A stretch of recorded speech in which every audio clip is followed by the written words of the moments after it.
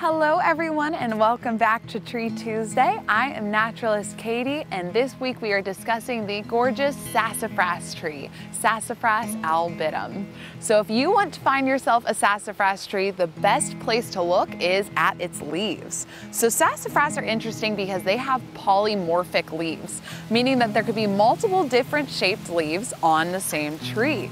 There could be leaves shaped like ovals, like these guys right here, as well as mitten-shaped and three-lobed leaves.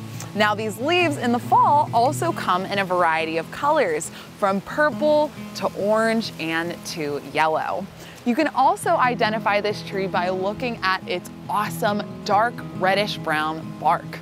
But my favorite way to tell if you've come across a sassafras is to give it a sniff. So if you take one of these leaves and crush it up, it has an amazing smell, kind of like a spicy citrus. Same thing with the bark. If you give the bark a little bit of a scratch, you'll smell that characteristic sassafras smell.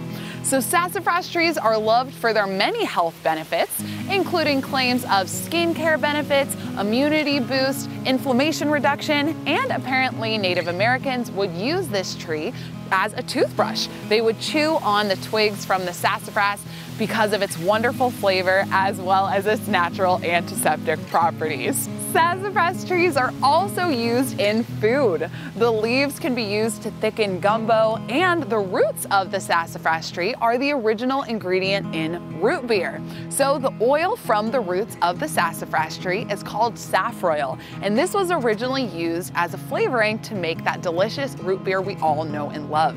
And this yummy treat has been sold in confectionaries since the 1840s. But unfortunately, saffroil has actually been banned by the FDA as a food additive because of old studies that linked saffroil to cancer in rats.